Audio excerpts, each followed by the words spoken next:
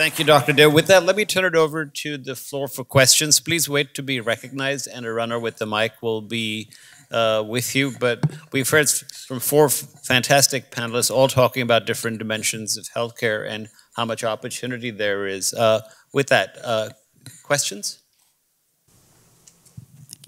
Good morning, and thank you for a great presentation. My name is Ramla Batra. I work for Scan Health Plan. I'm the Chief Medical Officer. And it's great to hear about all the things that are innovative happening with data, especially as it pertains to healthcare. And I'm sure you've heard that, in terms of adoption, healthcare is even below government in adopting digital technology and things like that. So as a pair, we have data points on our population for many, many years. Our average duration is 6-7 years. And we have all kinds of data points from people calling us, to paying claims, to medications, to HRAs, and everything else. For us, the real life thing to solve is how do we reduce cost of care, improve experience, and deploy programs that make a difference. And it's interesting to note that as we are looking at it, we have a lot of homegrown programs. So as we are looking at technology that's available, so Kansai models are the ones that we are working for, there are really no out-of-box solutions that you can take and deploy and say, hey, is it gonna help us in predicting correctly? In fact, when you work with these models, it feels like we are bringing more to the table than the technology that is available to do that. So it feels like we hear about all these progressive things, but in real life, when we are trying to solve real life problems, we are still going back to older tools that we have homegrown. So where do we see that going in terms of risk predictions, in terms of matching interventions, like simple things that, how do I find out who is more likely to end up in the ER with ambulatory care sensitive admission? We are creating a tool from scratch. You would think the industry, as progressive as it is, would have solved it by now, because to your point, Amazon knows what book I want to read next, but I don't know who's gonna end up in the ER next, so I just wanted to hear from folks. Who wants to take that? Take it. As you're looking at me, and no, it's a reality check that I think there are very, very few plug-and-play models. And I always say, it's ironic, but I think AI in healthcare is going to take thousands, hundreds of thousands of people getting more knowledgeable with basics of data science. And most of the problems that you face on the payer side, on the provider side, can actually be very adequately solved, or at least mitigated with just machine learning, that you don't need a fancy model for. Mm-hmm. So I think the complexity of healthcare is, so we have a paradox here. We have things that we can do very easily with robotic process automation and machine learning. On the other hand, I appreciate how complex biomedicine is. And it's not playing the game Go, it's more like playing real-time strategy game. You have multiple fronts changing all the time. So I think in the first phase would be just use basic machine learning, robotic process automation to save money. And the money that you save, I think, is better to invest in more complicated models where you can actually do better, even better data science. So it's, I think, a multi-phase approach to these issues. I'd like to add to that, right? Anthony said something I think is truly important to remember. There are very few plug-and-play solutions out there. There's an investment that's required from organizations to ingest technologies, and I'm going to use the word platforms here because they're not just technologies, they're platforms, but then they have to be configured in a way that solve real business problems. So you can't just buy something and talk to your IT team and plug it in. There's an effort of really looking at the data sources, looking at the workflows, looking at what's being presented back to facilitate better decision making. It's not, it's not plug and play. There's real work to implement these things. But I would say if you look at the investment portfolio that's going on out there around digital healthcare, there's tools out there that can start down that road, but they're not plug and play for you. And you're right. And so for us, we have invested in the digital technology roadmap. And as a part of that roadmap, we're investing data and data insights. And so as you work with these solutions, like I'm taking the Kansai example, they are still trying to figure out what we are trying to look at. And we have a lot of different data points to share. So we have a viewpoint to bring to the table, but it's still not that easy. Like similarly, if you think about it, people who call us, we have 200,000 members. On an average, each one of them calls us once a year. So think about how many data points we have around text analytics, around can we predict dementia based on what they're saying? Can we predict who's going to be upset because they're not getting access? But you would think there's so many, healthcare is number one in terms of people's priority, and it's still not plug and play. I'm not getting to plug and play, but even understanding how do we design those models so we can meet the needs is still missing. But also just be careful between fact and hype. So there's a lot of hype. Yes. And many of these organizations that say they've figured out some neural network to stratify your population and they have some significant black box for you, I would tell you, keep investing in what you're doing. I mean, there's a couple of two tools out there, and one of them is from CMS and the groupers. And then there's the DXCGs. Those are two very good ones, very inexpensive. And you could tailor those. And they are a little bit of plug and play. And continue down that road. I mean, this is an area that we've been trying to do it when the old days of disease management was around, remember? And we're all trying to stratify. Listen, keep investing. You know your population. You know you have the data.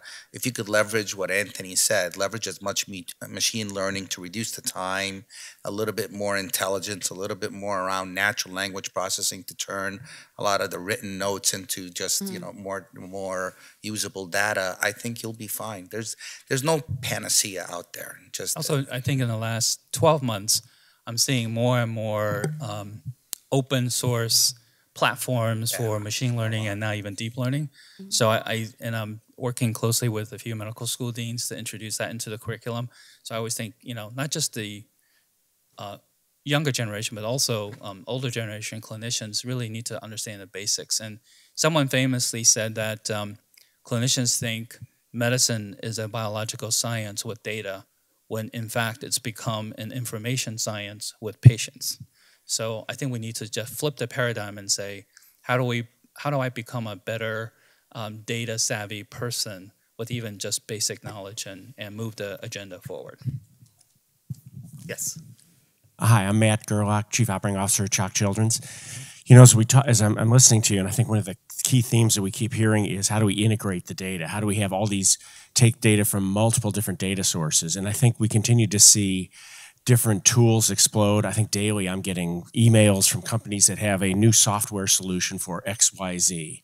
And so instead of trying to really aggregate and come back to common platforms, we're really seeing more and more individualized software solutions being driven, and it seems that the focus really should be on more integration, designing the kind of platforms necessary to ensure that that data flows, but also perhaps setting standards around different software solutions so that we don't end up with multiple diverse different folks. Is there legislation necessary? Are there standards? What do we need to do to solve that problem? Oh, so I'm a little bit, I'm probably a little harsh on this because it's good, you know. I mean, in healthcare, we're a capitalist, country, and we have a lot of entrepreneurs that potentially like to leverage data, like to leverage those things for their own business model, which is fine. That's okay. I mean, I'm not saying that it shouldn't be, but we do need legislation that does create a freedom of flow, of information that continues and that you should share. The patient should be able to get their data.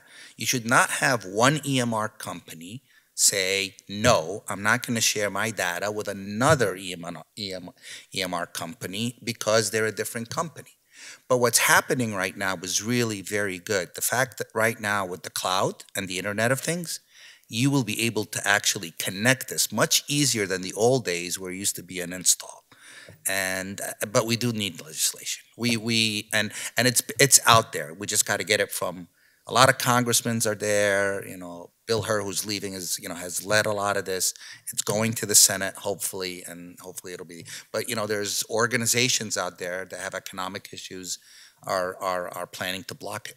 I think the voice of the patients and the families will get very loud this decade because I think we're coming to the crossroads of not being able to do what we can do without dealing and confronting with data ownership issues. I think the voice of the patient is going to get very, very loud this decade. And I think since we work at a children's hospital, wouldn't it be wonderful to have precision medicine, not just collating data, but throughout someone's lifetime? Because I think that's the XYZ axis of this big gain is lack of fragmentation, but also continuum can be built in. I'll provide a different lens, right? I'll put my CIO hat back on for a second, as a person who deals with the challenge of all these different point solutions, trying to manage the type 2 diabetes patients, the CHF patients. CIOs get beat over the head because cost and complexity go hand in hand, right? And so every one of these is another thing to buy, another license, another maintenance contract, another integration point, another skill set that you have to train the organization for, another change in management, workflow change. And so really the thing is to scan the environment for some of these tools, but also think platform thinking versus point solution thinking. And I'll give you an example. So we work together as UC Health when the 5 UCs come together. And so actually, believe it or not, UCLA and UCSF might do things together. It's an amazing concept. But our robotic process automation is a place where we kind of stepped in as CIOs and said, look, everyone's kind of moving down this path. Let's do a single RFP, choose a single or a very small number of platform vendors, because the number of use cases where robotic process automation will give us either reduction of waste, a reduction in cost, a improved throughput time, it's going to be endless. Every site is going to come up with 3 or 4 initial things they want to do. That's 15.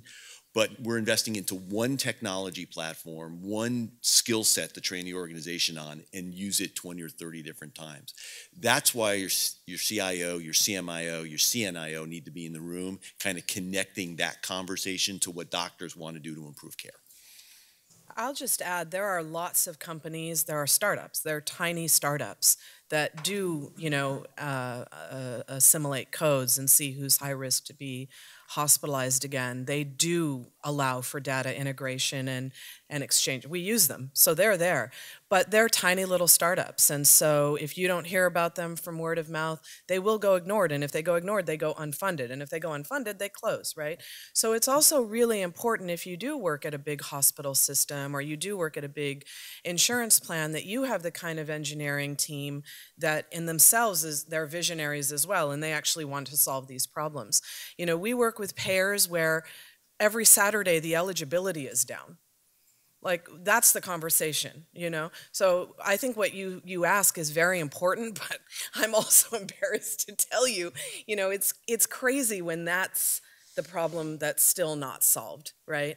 So I will say, though, there are many companies that, we launch markets based on what you're at, because we don't want to see patients without records. It's dangerous, So they're out there. So to Renee's point, one of the things I do want to add is that's really important, because let's think about something that like self-driving cars, and you look at all the self-driving cars that are emerging. There's not a single car company that is trying to do it on its own. They're all partnering with startups. Yep. I know a trucking company that's actually partnering with 10 startups. So I think it's much on sort of some of the more established organizations. One of the things we know from all of our research on this is scale matters. So it's the big companies that actually have the ability to invest, but also have the data to share. And I think it's incumbent to sort of partner with some of these smaller organizations to give them a chance. In the history of everything that works, there was a time when it didn't. Right? Yes. And so I would say, if you don't like the way something is, make sure you're working with the kind of people that want to help you change it. Yeah. I call that ecosystem thinking. Mm-hmm. But I think also we have the problem of having this North Star of AI and potential for precision medicine across population. At the same time, we're mired in the complexity of all of this, and we have, I think, a lack of sense of urgency as well, because there's nothing that's going to really speed this up unless we all wanted to. And healthcare is one of those few industries which really needs to be integrated, right? I mean, you can argue that an automobile manufacturing company, if they have their own vertical supply chain, life is good. Yes, does it affect us? Could we do it a little bit cheaper? Yes, but this is something where we all benefit from interconnection. And then, and sort of the what we call the legacy systems and the sort of the complexity of the past infrastructure, like, when we had the problems registering with Obamacare and the website crash, what nobody really talked about was the archaic systems that actually caused the failure, not sort of the front end. So I think there's a lot that it's a particularly thorny set of problems to crack in healthcare, just because of the way this industry has grown up. Yes, there. Good morning. Larry Wellickson from the Society of Hospital Medicine. So, Anthony, you mentioned a key point is that we're changing what being a doctor is. It's a data analytic kind of thing. We're sitting here in a medical school, and so I just want to ask, how much is the Department of Digital Transformation in connection with the medical school? And how much have we changed the people that we are selecting to come into medical school?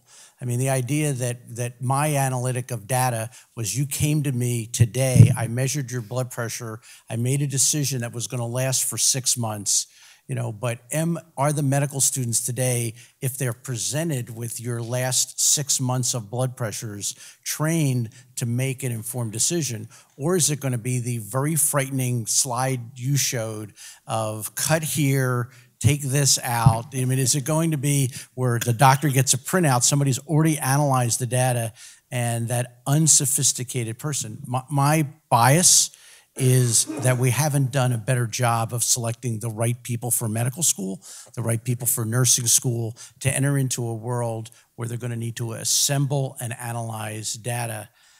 And so I just want to get a sense, I'd be happy if you told me at UCI you'd figured it out, because I travel all around the country, yep, and they're educating medical students almost exactly the way I was educated in the 60s. No, that's definitely true.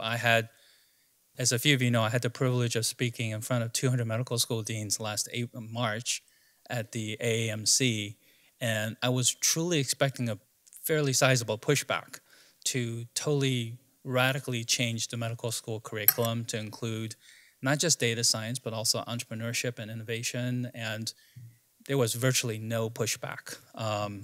And I think that was one of the highlights of my year last year, realizing the medical school deans realized that this has to change.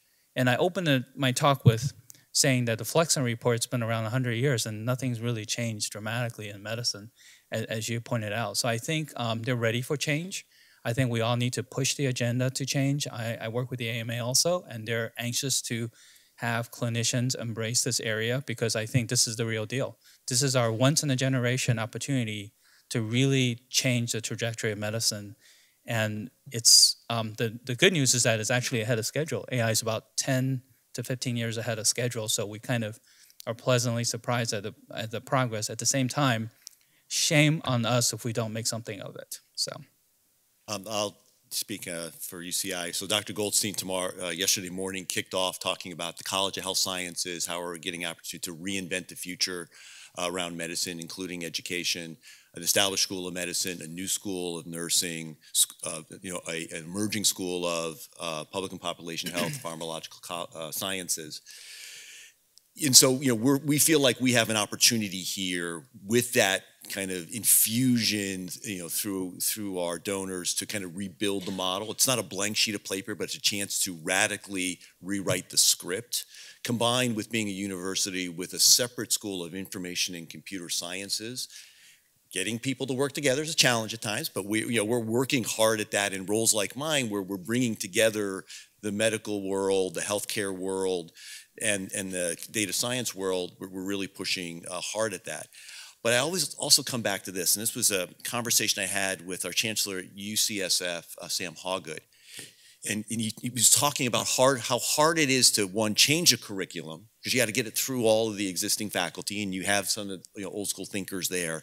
And then even when you get the change in the curriculum, a student that you're interviewing to start next year's class, think about when they actually start practicing medicine, right? It's a full decade at least before they get out there. And so it is just a long cycle to get really the critical mass of people out there to change things.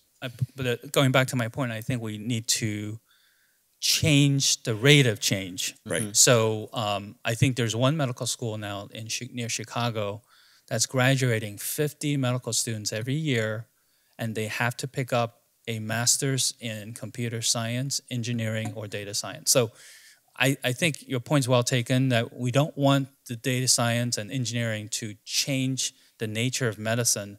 If anything, I think it will rehumanize medicine by having much better data science, because it'll liberate us from a lot of the burden that's unnecessary right now. I'd like to echo that point because you talked about maybe we don't admit the right, we need to look for different criteria. What I would tweak that to say is we really need to infuse all of our medical students with computational thinking.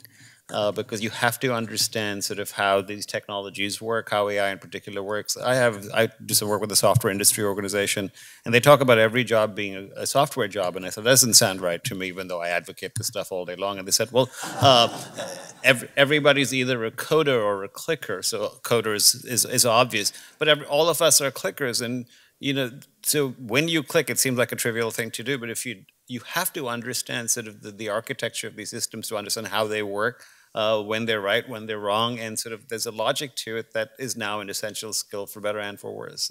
So I think we need to, it sort of plays up Dr. Chang's point, which is we really need to educate people on data science, on computational thinking, things like that are not yet in most medical school curricula.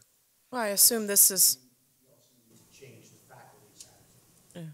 Faculty that are teaching the same way. Yep. We're not selecting team players for medical school, so you can't expect to get a team. And if you don't bring in people, so you do need to really rethink. I think it's great that you're aggregating the schools but you really need to think who are teaching the people of the future. You're right, there is a 10-year lag time, but guess what? If you start 2 years from now, it's 12 years. Yep. And I don't think I'm glad to hear you heard that from AAMC, but I'm not hearing the imperative. In business, if the CEO is failing, the company fails, they're out of business. Yep. Look at what gets a dean promoted. Look at what gets the faculty promoted. It's not adoption of AI. It's not being cutting edge. So it's a real challenge. I will say I assume this is why Kaiser is opening a medical school, right? They want to teach the Kaiser way. But I will also say, and as a doctor, and I don't know how the other doctors in the room or on the panel feel, I'm worried about our profession. Right?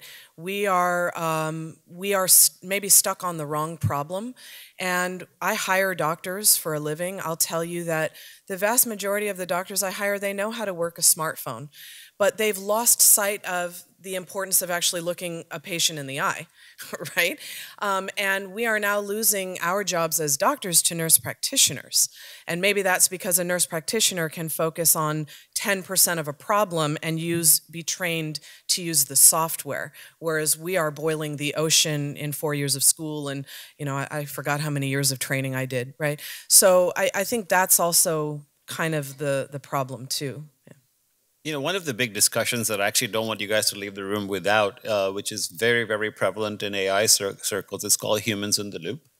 So the discussion is about what's the role of humans. And I think Renee raises a really good point about this because, we were also asked the question, will there be more physicians or less? The role of judgment in an automated world goes up substantially, the value of judgment. And being able, because as I think Dr. Chang pointed out, there's all of these specialized AI systems, but the patient is a whole. And so I think the role of judgment becomes extremely important in an automated, in a world driven by automated systems. There is a sense that 85% of the time, 85% of the patients will be okay. Mm-hmm. Right? When my daughter was hospitalized last week at UCLA, it was disastrous. I ended up having to practice medicine on my own kid, which I can't stand. But there's this general sense that this kid probably will, be okay. 15% of the time, this concept of having the automation, having the AI and the machine learning is going to save us, And so to the physician's point, I'm sorry I didn't catch your name, we all better be open to it, but I just wonder if it's going to take 4 years of medical school and 7 years of residency and training to get us to be that right fit. That's, I think. We have time for one last question. But I also just want to say we need to revamp medical education and training with smart use of technology as well. I mean, we've been stuck training and educating the same way for the last few decades. So I was just curious, in light of seeing everybody on public Wi-Fi, what are we doing to address cybersecurity with data as well as with medical devices? So somebody who manages technology, that is for you. Well, yeah, this is going to be a topic that will never get off the agenda. You know what I would say, and you know, my exposure is watching what our organization does, and we do a lot. I mean, there's a lot of focus on it in terms of you know, how we try to make awareness in the organization, top to bottom. Every individual understand that they create a point of risk for the organization. And of course, every day as we come up with a new piece of technology and a new way to interface, the doctors to interface, you know, with tools or the patient to be able to interface, we create new risk points. A lot of talk right now around medical device exposure and what does that, you know, what kind of exposure does that really create? In addition to kind of understanding the risks, I actually talked to the cybersecurity experts around the world who are talking about how likely are the perpetrators out there willing to exploit that and potentially do harm to a patient. You know, it's a topic that no CEO wants to hear about because all they see or all they think about is cost, cost, cost, while they're trying to manage a very complex business situation. All I can tell you is that we do the best we can with the resources that we can really justify. We'll always have an element of risk that we feel like we're not prepared for, but you know, we'll just keep battling the battle.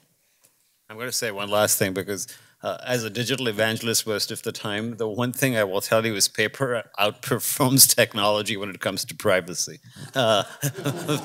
Very, very easily, right? But you give up all the other benefits. There's no, I mean, you just look at every day you read in the newspaper what's going on about sort of who was hacked, who was breached, and it just never stops. As long as there's a financial incentive, and these hackers are getting really, really smart. It is actually the scary side of digital transformation, and it's something that we need to put a lot of resources in. We actually do need plug-and-play solutions for things like cybersecurity, though it's never going to be, the battle's never going to be completely won, but I think it's very, very critical that we address it. I want to add one more statement. So we've run several task forces around you know, data privacy, data use within the University of California, and I'll parrot something one of our top faculties on the topic said. It's one of the things is we have experts in every topic you can think of, data privacy, ethics, et cetera, and we've brought them all to the table to work on these task forces. And her profound statement was, you can't have good privacy without good security. And I have used that statement in so many different scenarios where people try to push down the importance of security and what's the real risk, and saying it's not just about security and ending up with some type of breach. We're actually putting our patients' privacy or our students' privacy at risk by not focusing appropriately on security. So I know we have to leave, and I actually have I have to be in the airport like within 15 minutes, but which is always my style of being late. But you know, for our organization or for a lot of organization, I think data privacy and security, there's a lot of strong tools. You could get auditors that come in and look at your processes. You sometimes have to take very draconian steps. Like for us, anyone who accesses any type of sensitive information, they cannot ever send anything outside, and their USBs are completely disabled. So there's a lot of things that you can do. And then we bring in these very high-tech folks that kind of try to penetrate our data. And we're constantly we have a whole entire team that is going all over the place trying to make sure that they could get in. So we look at the processes on an annual basis. There's a lot of good certification out there. I know we hear a lot of breaches, but it seems like under medical privacy and security, it's been a little less than, you know, the other retailers that are out there. But it does take an effort. Can I just end this on a good note? Because I think despite the relatively low morale and the very, very huge challenges ahead, more young people applied to medical schools last year than ever before. Mm-hmm. So we need to have a sense of urgency to leave a really, really good platform for them. So I'm going to top your more positive note because, you know... My son is applying. Can you help him? Yeah. Let's get right down to brass tacks here, shall we?